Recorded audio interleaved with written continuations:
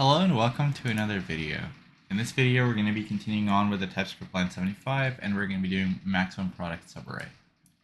So in this problem you're given an int array nums and you want to find a subarray that has the largest product.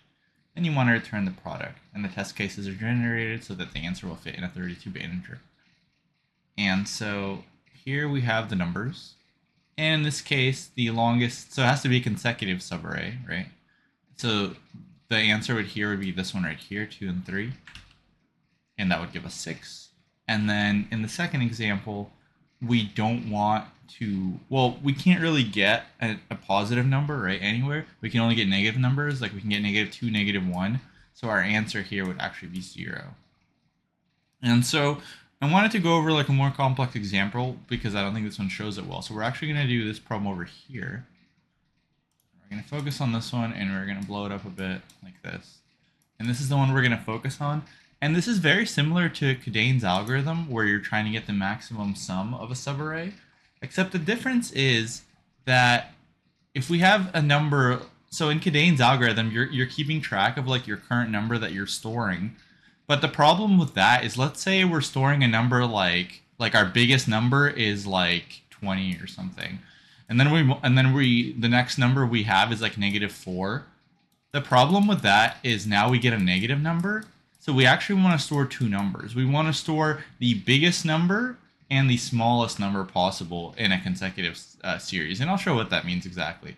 Because if we have 20 and we have -4 and we have -80, that's not a good result. But if we also had some negative number, like let's say -16, in Kadane's algorithm, you wouldn't store this. But here we will, because then when you multiply that by a negative number, you get a really big positive number. So because you can multiply by positive and negative numbers, you actually want to keep track of the biggest number stored so far and the smallest number stored so far and the result. So I'm going to kind of walk through this and explain what I mean. So essentially, we're still going to have a result. So let's just say we have some result, and we're going to set our result equal to -infinity. And we're actually going to initialize our, let's just call it like big, to equal 1, and our small to equal 1. And so now we're going to be doing a similar thing to Kadane's. Essentially, what we are going to do is we're going to go number by number, and we're going to see like what's the biggest number we can make and what's the smallest number we can make, and we're going to store those. So let's just start off over here. So we have 2. And essentially what we're going to do is we're going to try to multiply our 2 by our biggest number so far and our smallest number so far, both of those. And we are going to store the biggest number and the smallest number. So in this case, big and small are both 1. So the biggest number is going to be 2. And the smallest number is going to be 2. And keep in mind, this big and small number has to use this new number, right? Because we only care about subarrays that use this new number because we're going to try to build on that subarray, right? We need a contiguous subarray. So we need to use this number. So it's either going to be this number by itself, or this number multiplied by this, or this number multiplied by that. That's going to be the 3 choices. And we can update our result to be the maximum of result and our big number. So in this case, our result gets updated to 2. Okay, now we go to -5. And we try to do the same thing. We say, like, what's the biggest number we can make and the smallest number we can make? Well, the biggest number we can make, so for big, we can multiply our number by -5, in which case we'd get -10. Or we can just start over with a -5, right? And for the biggest number, what would we want? Like the numbers we can make are -10 and -5. Well, for the smallest number, that would be -10, right? Out of all these we can make. But the biggest number is going to be -5.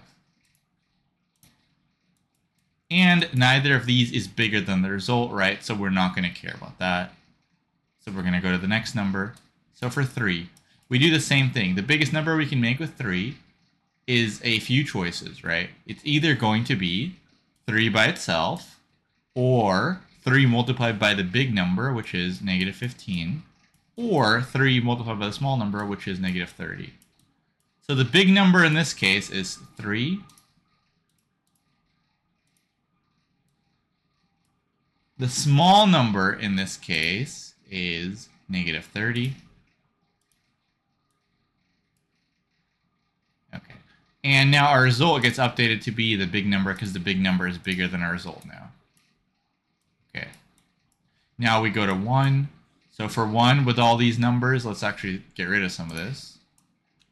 So for 1, the biggest number we can make with all these numbers is 3. The smallest number we can make is still negative 30, right? So this just basically stays the same for 1. So we can keep going. Now we reach negative 4, and this is kind of like where we get to an interesting part.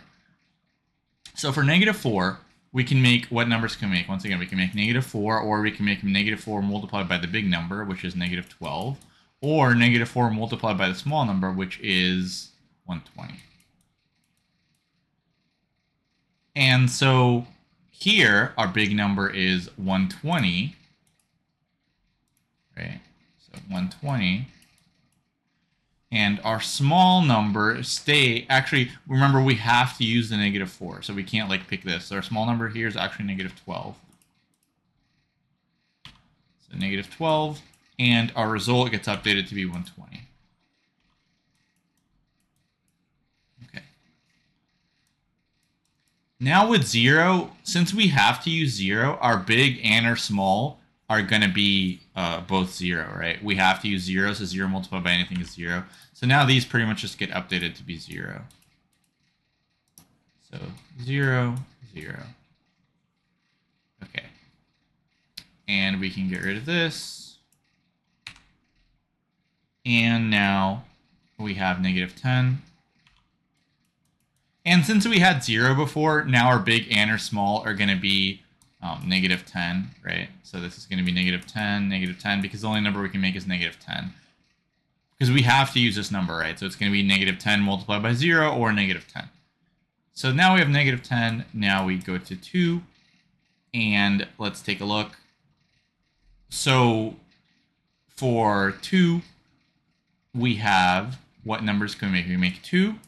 We can make negative 20. And that's pretty much it, right? Because these are both negative 10. So our big number will be 2, and our small number will be negative 20. And then finally, for this last number here, we can make 8, we can make 16, and we can make negative 160. And so this will be negative 160. Let's actually just do this. So negative 160. And this one will be 16. And so the biggest number we found was 120. And we can kind of see, like, going through this array, like the biggest number is going to be this one right here, right? So let's just make sure we did the math here, right? So this is 20 times 6, which is 120, right? So that is correct. And so now you see why you need to store the biggest and the smallest number, right? Because we had a really big small number here, or a really negative number, right? Like we were storing negative 30 here.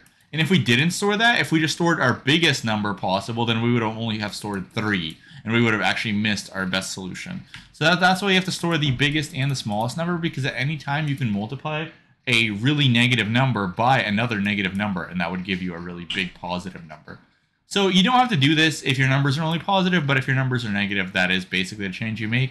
You just store the biggest number possible and the smallest number possible, and you keep doing that. And then at every iteration, you just update your result to be the maximum of the result and the biggest number, and that will give you the solution. So it's Cadenes with like a twist. Okay, and now we can actually code it. It's full screen. So we're going to have a result. We're going to set that to equals negative infinity.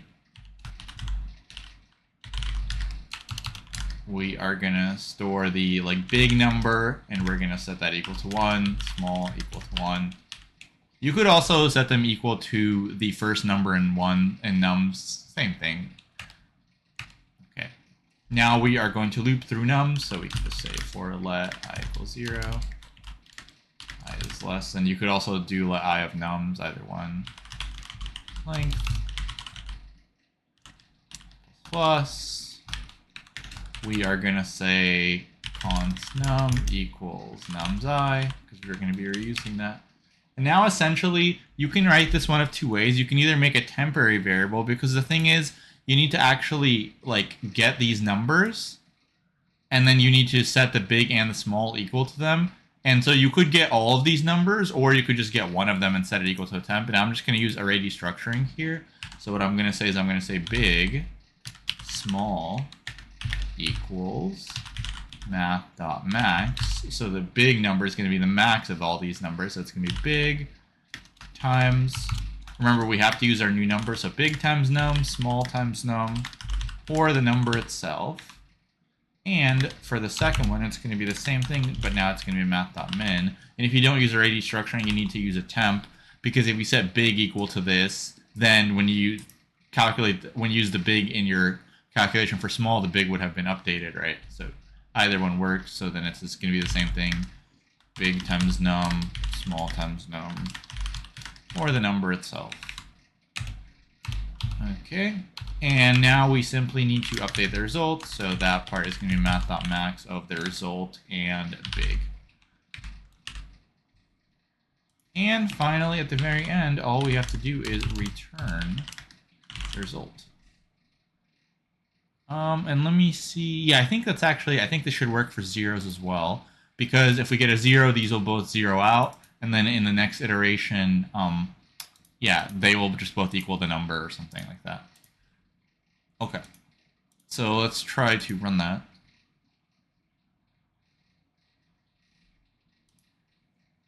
Okay, and you can see pretty efficient solution. And for these, like, no event solution is going to be as efficient as you get in terms of space and all that stuff. A, it's not super consistent, and B, it's literally just going to come down to like how many local variables you use, so it's not a big deal, because everyone's space is going to be O1 for like the most efficient solution. So let's go through the time and space. So for Cadanes, you're essentially looping through your like array one time, so that's going to be O of n. We're just looping one time. And for the space, like I said, we're only using local variables. We are only using this res big small and doing array destructuring. This is an array of 2 elements, and this is only one local variable as well. So that's going to be O of 1. But yeah, I think this problem is definitely kind of cool to learn, like the trick of, you know, storing 2 things for a product, and realizing that you can't just store the biggest number stored so far, because if at any point your number can turn negative, you're going to want to store both. And yeah, I think that's actually going to be it for this problem, so hopefully you liked it. And if you did, please like the video and subscribe to the channel. And I'll see you in the next one. Thanks for watching.